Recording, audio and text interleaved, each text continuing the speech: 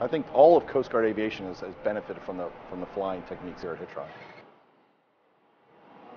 The first tour, we were still a relative unknown within aviation.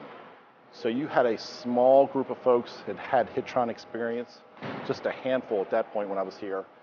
And so a lot of the things we were doing, we were working at a speed that was beyond what policy and procedures in the Coast Guard could keep up with.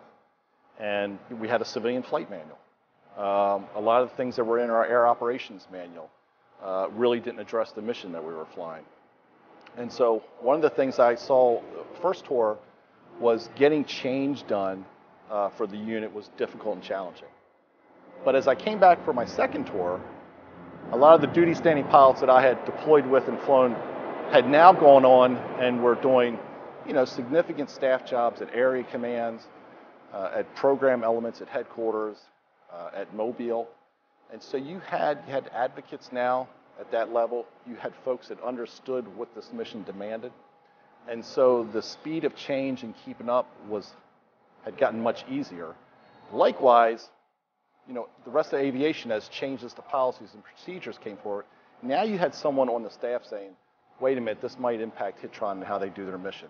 Before, that didn't happen as often. So I think that was a big notable change for us, as it became easier for, I think, the rest of Coast Guard to almost fully understand what our needs were down here and really get to a point where making sure these crews can do their missions and are armed with the right policies and procedures was much better the second time around.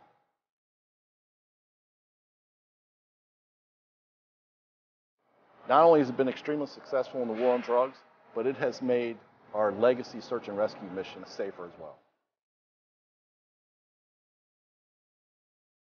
It just took someone saying we need to do this, and then it took finding the right group of folks that weren't afraid to try it.